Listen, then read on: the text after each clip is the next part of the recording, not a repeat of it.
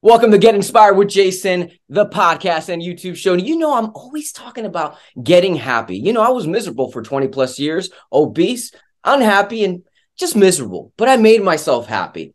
So today we're going to talk about happiness again. But I have a special treat because it's not going to be tips by me. We're actually going to be talking about how to create your own happiness, having amazing relationships with yourself, others, friends, and partners, and most importantly, how to get rid of a negative mindset. Today, we have the one and only Rob Mack, psychology expert, celebrity happiness coach, author of Happiness from the Inside Out and Love from the Inside. What's up, Rob? What's up, man? Wow, I love the intro. I'm going to have to come back here more often just to get that intro. Right. Just when you're having one of those crappy days, you're like, let me holler at Jason real quick. Yeah, exactly. Actually, that's how it actually does work in real life between us. So, yeah. Hey, this is Jason Rosell, and welcome to Get Inspired, the official podcast and YouTube show that will empower your mind, body, business, social media branding, relationships, and anything that's holding you back from becoming the best version of you.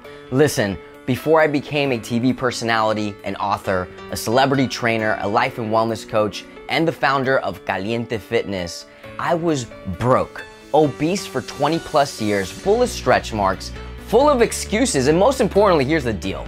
I was unhappy. I was able to change my life completely, and since then, I've helped thousands do the same. This show is gonna bring you awesome guests, tons of helpful programs that'll aid you, but most importantly, your questions and topics that will make this show your show. My question is this: are you ready to get inspired? Well, get ready, because the show starts now.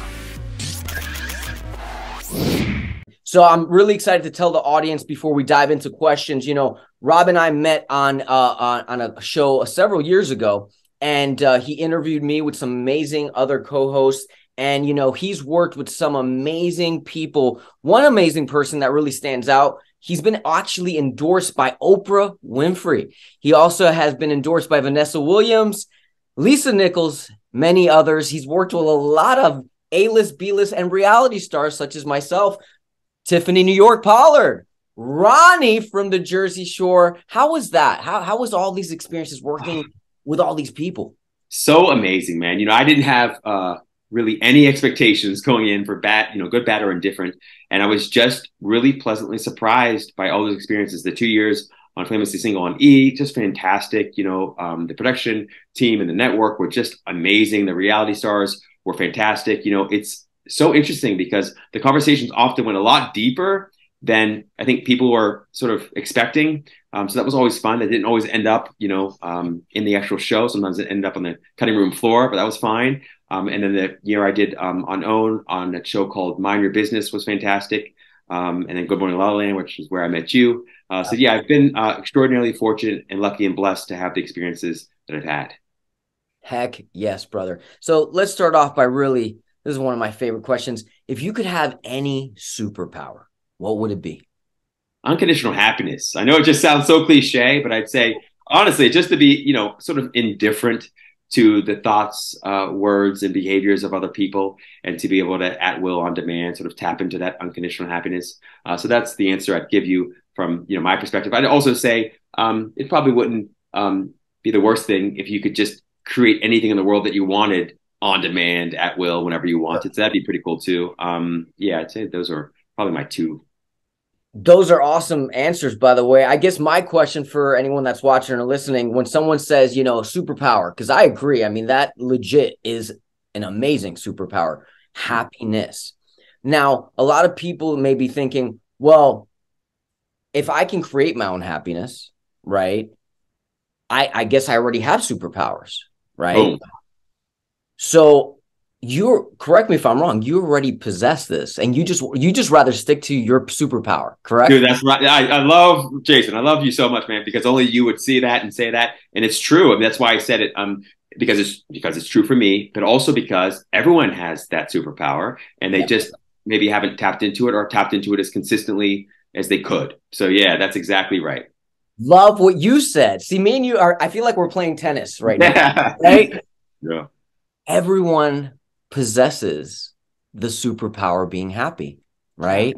Yeah. But isn't it crazy that most people sometimes don't know how to turn it on, right? Absolutely. I mean, and we have similar stories. That was my story for the first 20-something years of my life, man. I was so deeply depressed and suicidal, and I honestly couldn't do or didn't think I could do anything about it. I thought, oh, I'll make some money and that money will save me from this unhappiness, and I'll do well athletically and that will save me from it. And then I'll do well academically and relationally and socially and financially, all the ways, right? All the ways. You try all the things.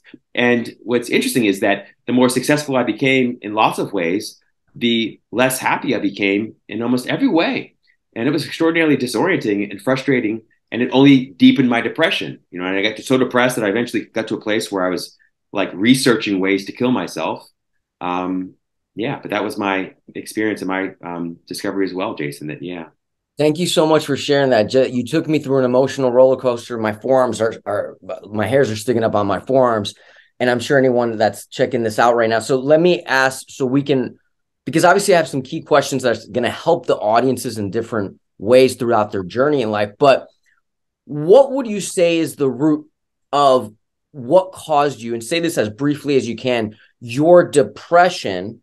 And I ask you this question very precisely. I have worked and I work with clients to this day, whether it's in their life, wellness, relationship, and social media branding coaching, where they say a lot of the things that you just mentioned, which is, oh, okay, I thought once I would become athletically skilled, hot, sexy, I would be happy.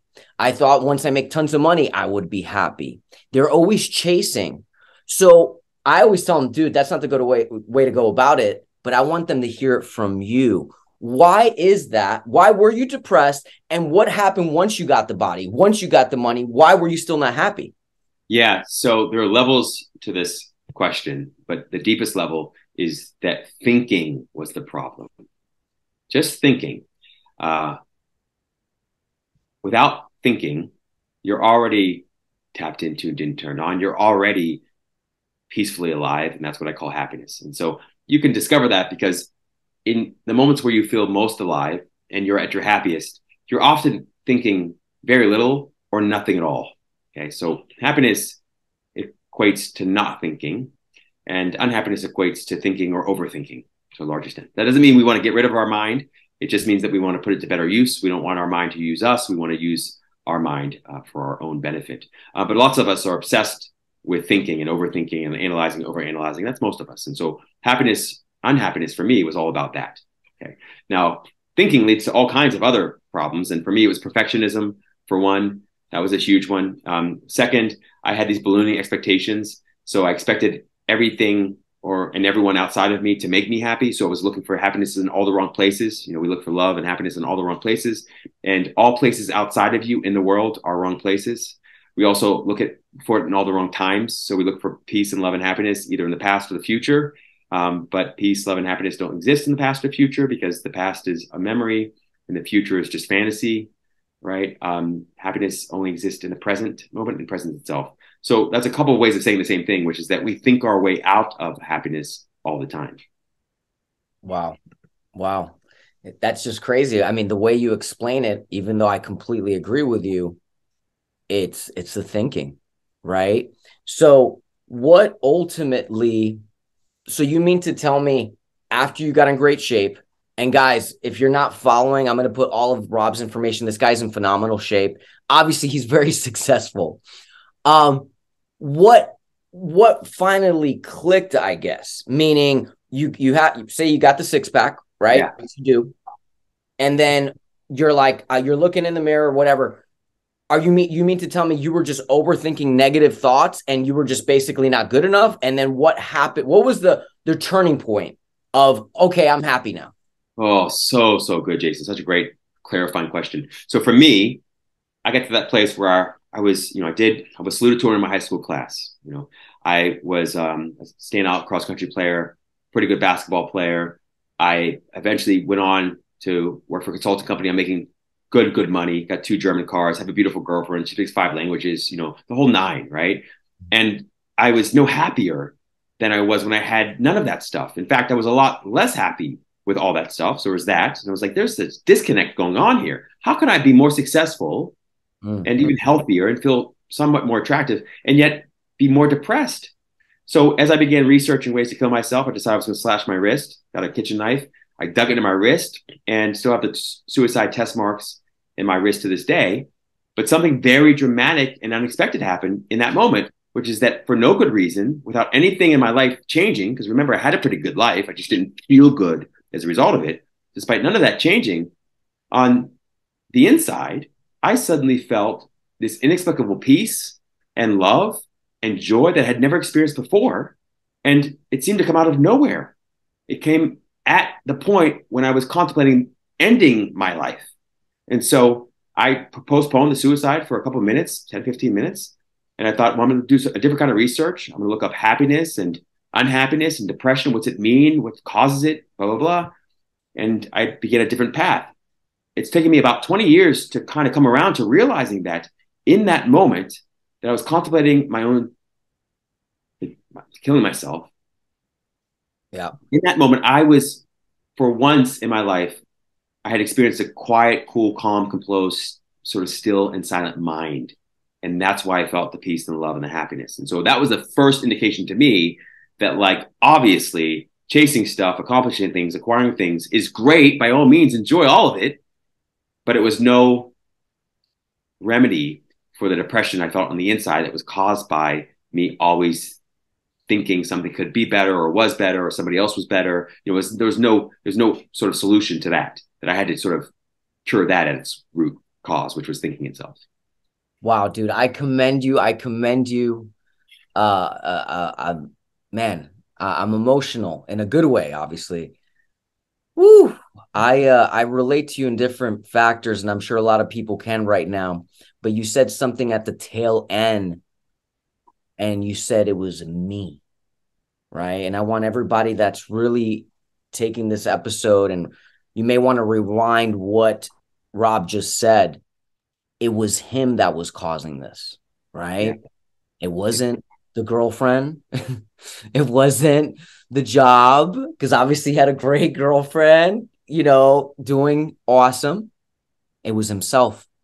And he quieted his brain. He shut his brain off. So let's do this. This is a great segue, which I wasn't planning on this, question. How do you quiet your brain when you're having these thoughts, for anyone that's, Great question. So in the beginning, for me, I think I learned everything the hard way. So really, I didn't, right? Yeah. Clearly. I didn't recognize in the beginning that was a quiet mind. I just thought that I had this divine intervention happen, which is true too. But so the beginning for me, it was just recognizing, well, first of all, it was prioritizing happiness over achievement. It was prioritizing happiness over success, number one. And saying that, look, the only reason I want to be successful is because I want to be happy. If I can be happy, I have everything that I think and hope success will provide, which is happiness. But then I read all this research that said, if you get happy, all the success you want comes your way automatically and effortlessly and easily and enjoyably, right? So that was number one, man, like prioritizing happiness above all else. So that meant I had to prioritize how I felt. So then that meant I needed to recognize or become more aware of when I felt bad. And when I felt bad, I was at a choice point. I could either continue investing in this sinking stock that was making me depressed, so whatever story I had going on in my head, whatever behavior I was up to, or I could pivot and go in a different direction and begin to focus on things that made me feel better.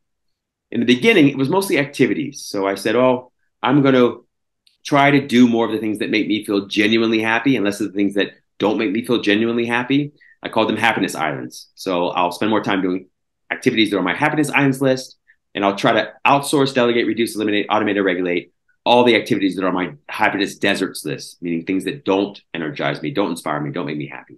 But then over time, I realized it's not just what you do, it's also what you think. So then I began practicing telling better feeling stories based in truth about everything and everybody in my life. So it's like, if I had no money, I'd say, one way of saying it is that I'm broke. The other way of saying it, it's only up from here, right? Or if it's raining, it's not a bad day. It's just, I love sunshine so much. And the rainy days make the sunny days that much happier for me. But I began working on what I call cognitive reframing, which essentially is beginning to tell better feeling stories based in truth about everything in your life simply to feel better. Because when you feel better, you do better, and life goes better. So that's where I started in the beginning. Eventually, I got to a place. This last thing is, I eventually got to a place where I didn't need to work so hard at telling better feeling stories based in truth. I could simply practice what's called a micro meditation. A micro meditation is just one breath you take from the stomach through the nose, where you pretend like it's the last breath you'll ever take again. So most of us forget. We might have, who knows, 100 years left, or might have 10 seconds of life left. But if you can pretend that you have only one breath left, and you make your goal to enjoy that one breath as deeply as possible, while you let all your thoughts go, and you do it throughout the day as frequently as you can, you become really good at it. And in about 22 to 66 days, you reprogram your brain to do it effortlessly or automatically. How many seconds? Well, you do it for just one breath. But if you practice it for about 22 to 66 days, your brain rewires itself to do it more effortlessly. So however long it takes someone to breathe. So if it takes me 3 seconds, that's 3. Anyone that's doing it. Okay, everybody, let's pause for 5 seconds. Here we go in 5, 6, 7, 8. And everybody inhale deep.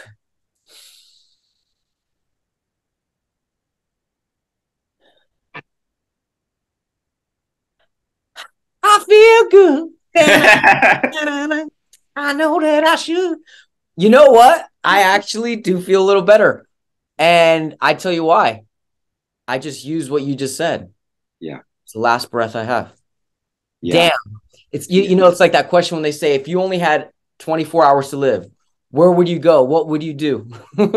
Right?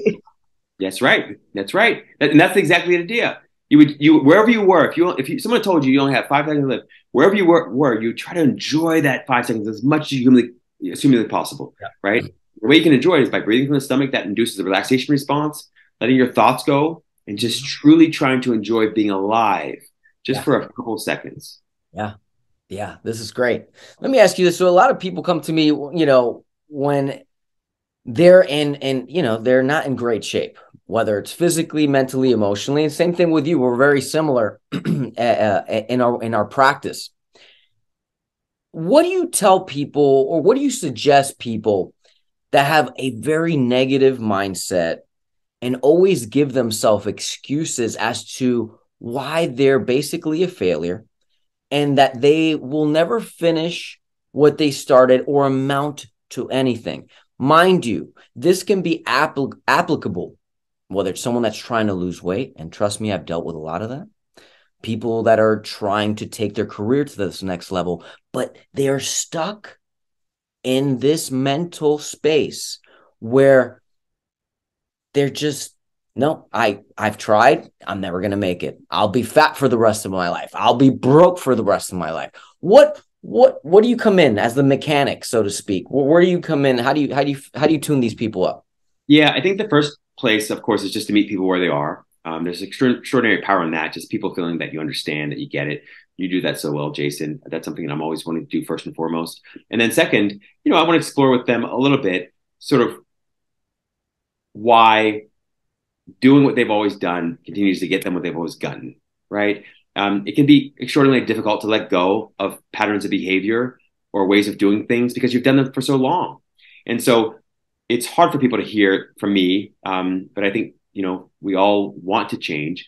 And I remind people, look, if you can relax, if you can find a way to feel better, I promise you'll lose more weight. You'll make more money. You'll save more money. You'll make more friends. You'll date a lot more enjoyably and a lot more successfully. And so part of my job is to sort of meet people where they are and then help them see that what they've been doing isn't working to create the life they want. And then third, help them to see that there's a lazier, smarter way to enjoy and experience and achieve everything that they want in their lives. And that's where the sort of science of positive psychology comes in, because it basically tells people, hey, if we can help you feel better, you'll do better and life will go better.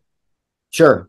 I mean, what do you tell people? And it's funny, God, and it's the truth. As you know, I was really fat for many years, and I used to lie a lot. I used to lie a lot to peers, trainers. Did you do this, Jason? Oh yeah, I was a great BSer. Absolutely. And talk about karma coming 180 on me. I've had so many people lie to me, and it's kind of like, you know, like me and my fat friends growing up, we would always joke around within each other and be like, fat people lie because we, you know, we were good liars, you know. And what do you tell? I mean, I guess it's kind of hard, whether it's losing weight, whether it's someone that say they're starting a startup business and say it's in the clothing field. And, you know, they have to create so many units, right? And they have to get their logo straight, their marketing, you know. And a lot of times when I work with these people, they'll tell me, yes, I did it, you know, and I hate to be like, hey, can you turn it in, your assignment? Yeah. Like 90% of it is not there. Yeah. Yeah. I'm sure that's happened to you. How do you call someone out? Because I am not a dick. Yeah. But there's times where I'm like, listen, don't waste your time, energy, and money. And please do not waste my time. Yeah. Because at the end of the day, it defeats the purpose if you're working with someone and they're going to BS you, you know, most of the ride. No, it's totally true. I mean, the one thing that I find is that you can lie to yourself. You could try to. It doesn't go very well. You can lie to other people for sure, but you can't lie to the universe. So it's true, even though, you know, lots of us might struggle with this whole law of attraction thing. There are actually real scientific, empirically driven evidence to support, you know, law of attraction. So we know confirmation is real, behavior confirmation is real. We know that, you know, there are ways in which the universe reflects back to you what you truly think and say and do, right? And so I don't try too hard to call people out. I mean, the truth is I let people be what they're being and do what they do and say what they say. And then I find that for the most part, the universe reflects back to them whatever it is they need to do or change or be, right? So, you know, best case scenario, I'll say something like that to them, like, well, you know, if what you're doing is working, keep it up. If it's not working, let me know. Give me a ring. Right. But I don't try too hard to persuade people of anything or influence anybody to think anything. I've sometimes found that there's a saying, an expression I love, which is a person convinced against their will is of the same opinion still. I'm a firm believer that everybody comes to their own acknowledgments, recognitions on their own. Now, that being said, if I feel like I'm having an experience with somebody and we're not in alignment, I don't want to preach to them and I don't want to tell them to live their life differently. I just say, hey, I'm going to go in this direction and you go in that direction. I love to support you from afar, from a distance, or I'll refer you out to someone else. But I don't want to get into the whole conversation, discussion, and in a way where I'm calling them out about things because I feel like it's not good karma for me.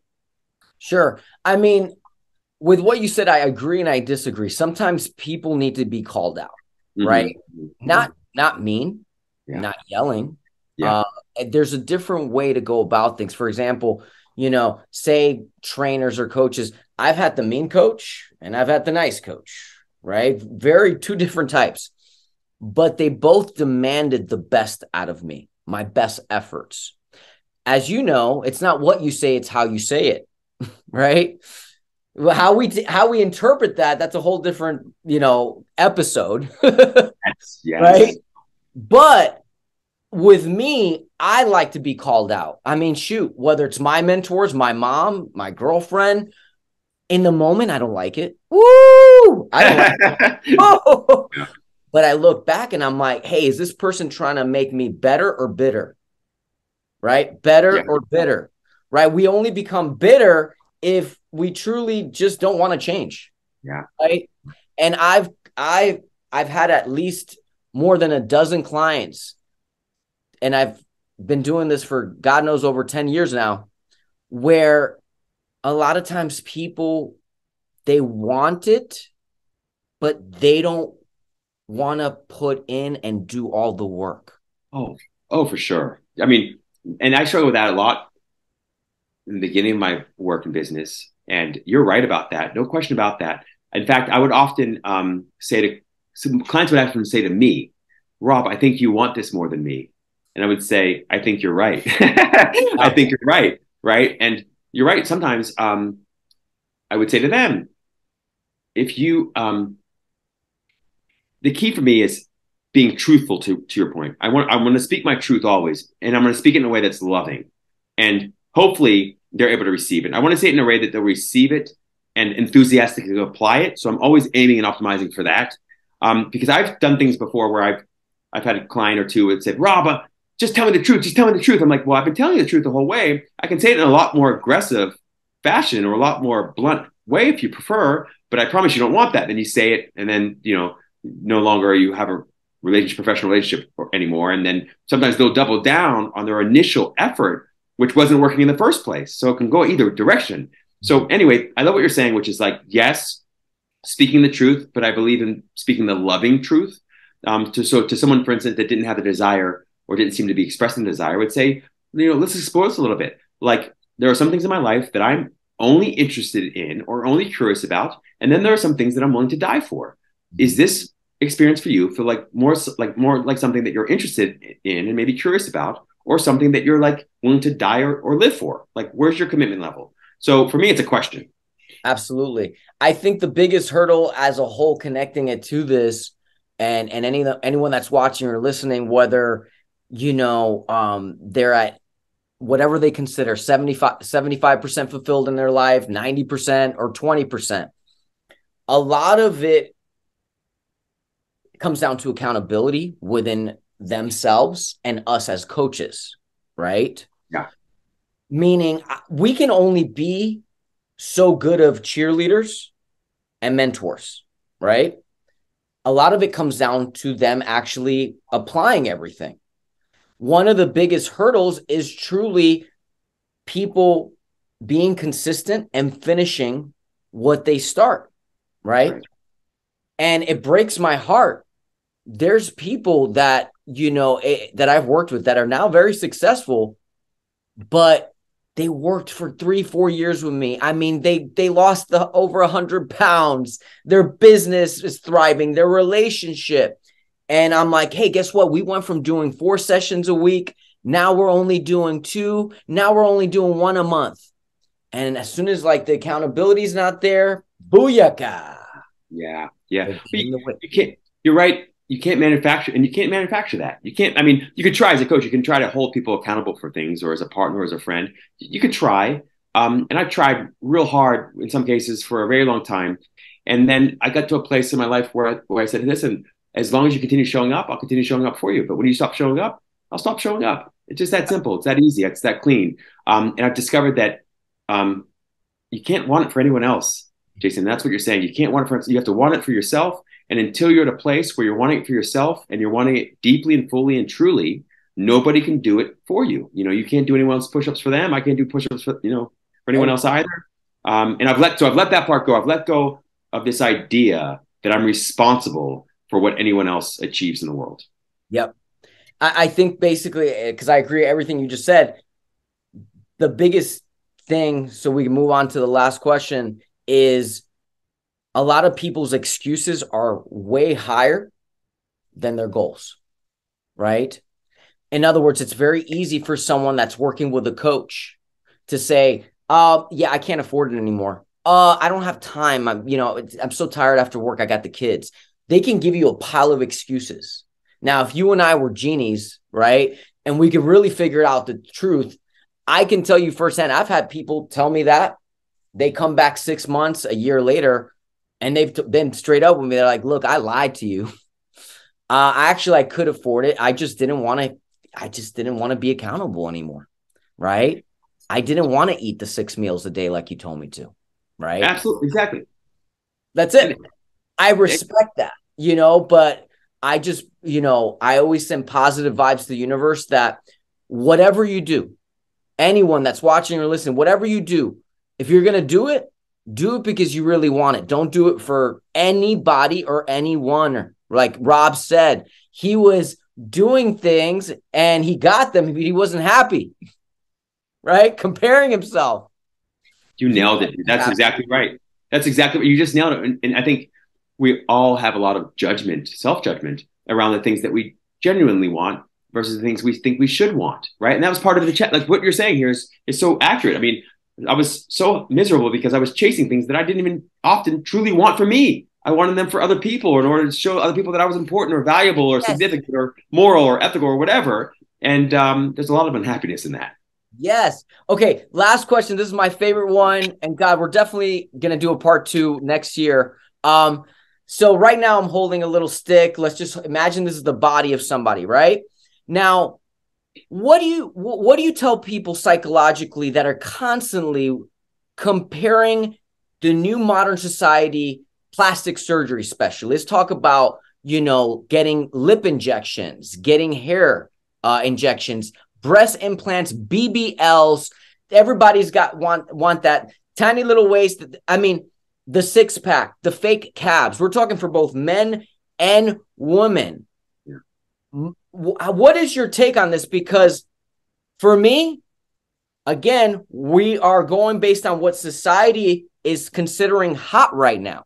Remember, a few years ago, a woman that was curvy was not considered hot. Now it's a trend, right? Trends always change. But us as individuals, if we stay true to ourselves, we're always going to be caliente. So what do you tell people that are men and women that are so like, I have to get the BBL. I have to get this special surgery so I can look like XYZ, that are comparing themselves and want to fit into society's standards? Yeah. I would say, first and foremost, explore your true motivation for doing it. You know, if it's like, to your point, if it's about meeting other people's expectations or other people's ideas or concepts of what beauty is, you know, explore that. Just explore it. I would also say that, you know, do what you genuinely want to do. If you want to do it, do it. And at the same time, remember ultimately that the true self is formless. So work on the form if you want, and do whatever you want to the form. Ideally, do it from an informative place, but do whatever you want to but at the same time, make sure that you're doing the inner work, which is diving more deeply into what and who your true self is. And that true self is formless. So in other words, we're not human beings have a spiritual experience every now and then. We're spiritual beings having a human experience, right? We are spirit ultimately. We're non-physical energy ultimately. We are awareness or consciousness ultimately. And so I'd say that the more in touch you get with the thoughtless, wordless, faceless, formless essence that you truly are, the more you see the beauty and value of that, the less you're motivated to always be improving, tweaking, nipping, tucking everything on your body. And that doesn't mean you won't do a few of those things. For sure, you might do a lot of them. But you'll find that you feel less and less obligated or compelled to sort of prune the leaves on the tree, as opposed to just digging deep into the roots and really discovering the peace and the love and the self-love and the joy that's there. So that's what I would say. So no judgment on, you know, with respect to anyone. If it makes you happy, go for it. Just make sure that it's authentic happiness. I like that. Authentic happiness. I tell people, ask yourself, if kind of like how me and you can pick up a magazine or read into history, looking back at it, would, you know, I always make fun of it. Like, I feel like if I ever had kids, they're going to be like, hey, Dad, so you mean to tell me back in early 2000s, mid 2000s, people used to look like ducks on purpose? Yeah, yes, son. So you mean to tell me that women would be okay not working out their legs? They would have skinny dippy legs, and then they would have these humongous big butts, right? That was a trend. So they actually put things that are not part of their body on their body. They paid somebody. Yes, son. I always tell people, look into the future, not to give yourself anxiety, but just to be realistic as to how you want things to look or be, right? Or same thing. You and I have talked in the past. When people ask questions to us about, like, you know, they're having troubles, ask yourself the same question, right? If my friend wanted to get breast augmentation, would I want that as well if I was a female? And weigh out the pros and the cons, right? There's always pros and cons, but ask yourself, once you had it, just live in that moment. You have all the surgeries you wanted. Ask yourself then, are you truly happy? Is that what's going to cause you happiness? Right? Yeah, love that. It's great. You're right. It's a great exercise to think about your future self, you know, and imagining, visualizing, and trying to feel into what that experience would be like. And, you know, part of the point you're making too, which is that, you know, look at all of the things that you've prayed for or set intention for, demonstrate or manifest in your life, and notice how, for the most part, you're not that much, if any, happier as a result of it. You know, even the best things you've accomplished, acquired, or achieved, So it's a really great point you make. This future self exercise is great. Heck yes. Well, Rob, I can't thank you enough for taking your time today and sharing all of your power, love, energy, and knowledge to not only myself, but everyone out there. I want everybody to go follow Rob right now, not tomorrow, not later, at Rob Mack Official. And that's on all platforms, correct? That's Okay. right. That's right. If you guys have any questions, please drop them in the comments. Why? Because when we do a part 2, me and Rob can break it down and shake it down. Woo! Yes. Dude, thank you for being you. Thank you for being real. I love you, my brother, for real. That feeling is so mutual, Jason. I so appreciate and love you, man. Seriously. Just not only as a professional, obviously a professional and a host, but also as a friend and just a human being, man. So thanks for having me on the show. Thanks for being my friend. Thanks for being in conversation with me. Absolutely, bro. Have the best day ever. We'll see you soon. Keep it caliente. Make sure to subscribe to my channel if you're a new viewer, and don't forget to click on the bell so you can get notifications every time a new show releases. If you enjoyed this video, give it a like and feel free to leave your comments. I'm Jason Rosell, and you're watching Get Inspired with Jason.